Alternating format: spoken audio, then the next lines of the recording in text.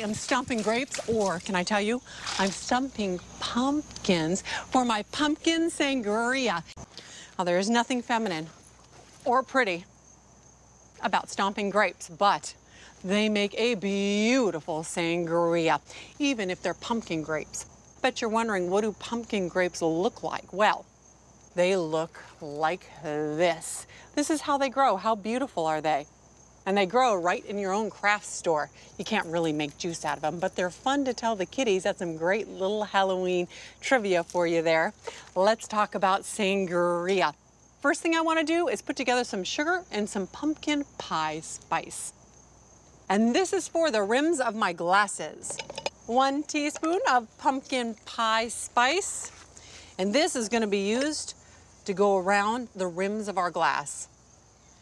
Give that a shake or a stir, whatever you like, and then we're gonna lay this on a plate. And for my liquid to make that sugar stick to the glass rim, I'm gonna use maple syrup. Into your punch bowl, you're gonna put 3 cups of tropical juice. Then to this, I want you to add a whole bottle of white wine.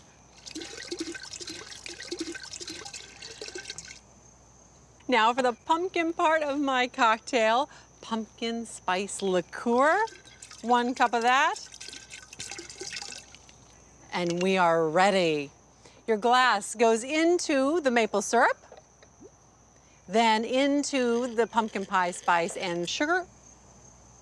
Then you're gonna wanna fill this up with your wonderful sangria. I have a feeling that when Lucy was alive, she would have loved to have given this to Ethel. For my garnish, I'm just gonna take one of those pretty little candy pumpkins, put it on a cinnamon stick, and right inside here it goes, and that is the perfect Halloween cocktail. I love that. I have pumpkin jello shots, and they start off with 2 cups of hot water. Now, very few people were in hot water on Lucy's set because she always had a great time, but I'm using this hot water on my set to make those jello shots. Those are gonna be so easy and so fun. What you also wanna use is orange gelatin. I have 6 containers of orange gelatin here. Now you might be thinking, hey, you need a couple cups of water for each one of these containers of gelatin, kind of like you need 3 cups of milk for pudding. Well, we want these jello shots to set up really, really kind of strong and sturdy, so we're using less water.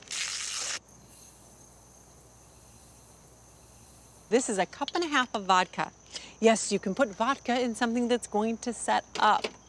Then we're gonna put 2 tablespoons of brown sugar in here, and 2 teaspoons of pumpkin pie spice. What else?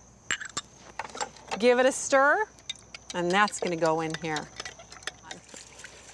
Give this a stir. You really wanna give this a good whisk because you wanna make sure that you dissolve all of that gelatin into the liquid. A red cherry is gonna go in each one of these little mini muffin cups. So we're gonna do 3 different versions of our jello shots here. We're gonna do them in muffin cups. We're gonna do them in lollipop molds. And then finally, I'm gonna use a sheet pan to create my 3rd jello shot. By the way, you could cut those into little pieces, or you could even use maybe a cookie cutter and create cute little designs. And by the way, this recipe, you can use any flavor you want. So if it's a different holiday, different flavor of gelatin. Let's go in for the pumpkins. These, by the way, I want you to check it out. These are little lollipop molds, right? You normally make lollipops in these. This is where the stick would go.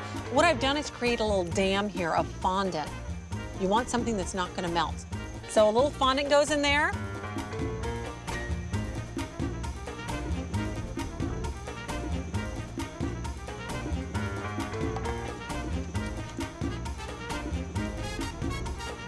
And now for the tray. This is my favorite one, and it's also the easiest one because you just pour it in and let it set up, and then you cut it.